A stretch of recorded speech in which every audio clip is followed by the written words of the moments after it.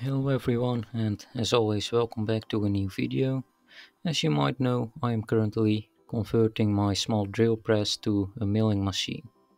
In one of the previous videos you might have seen my homemade quill, and I also measured it on play, and it did have some play, too much for me. So that's why I designed this contraption.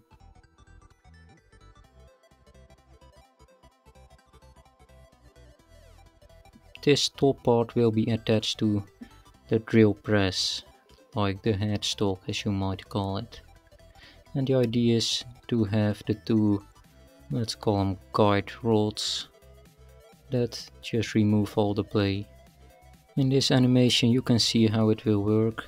So again, the topper black piece will be attached to the drill press, and the red thing you see is the homemade quill. I'll put a link in the description or maybe in one of the info cards at the the top corner.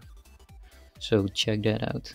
And there's also an exploded view to show you the different parts. I hope you enjoyed the video.